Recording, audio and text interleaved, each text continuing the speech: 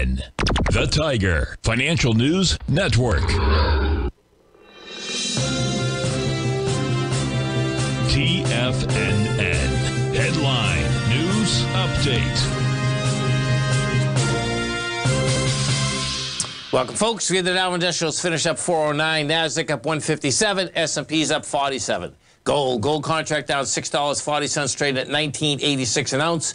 We had silver up 4 cents, $23.93 an ounce. Light sweet crude up $1.90, trading $72.76 a barrel. Notes and bonds. The 10-year note down 10 ticks, trading 114.19. The 30-year down 9 at 128.27. And King dollar.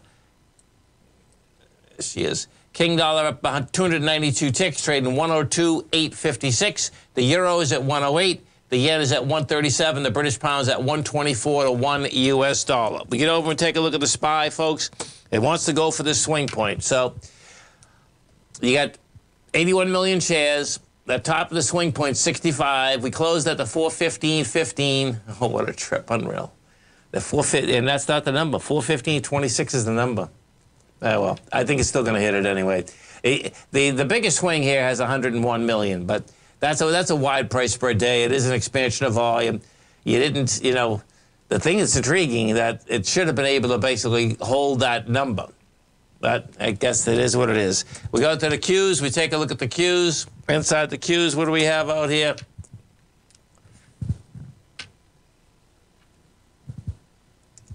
Let's see this 1 second. Q. The Qs, one top side, man. 45 million shares. We pull this back a bit. We put it on the monthly, and, this one's the higher number. That's, I think it's 334, right? Yeah, 334. That's the swing. And 334, even last week seemed like a long way because we had actually got down to 309. But that swing point of 334, that's where that baby's looking to go. Gold might take the gold contract wants lower price. You're down 650 today.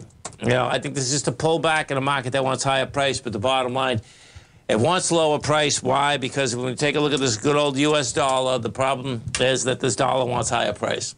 The dollar right now, you're up 298, 105, 106 is game. The last high up here was 105, 893. Have a great one, folks. Have a safe one. Come back and visit Tommy tomorrow morning. Kicks us off 9 a.m. Great show, folks.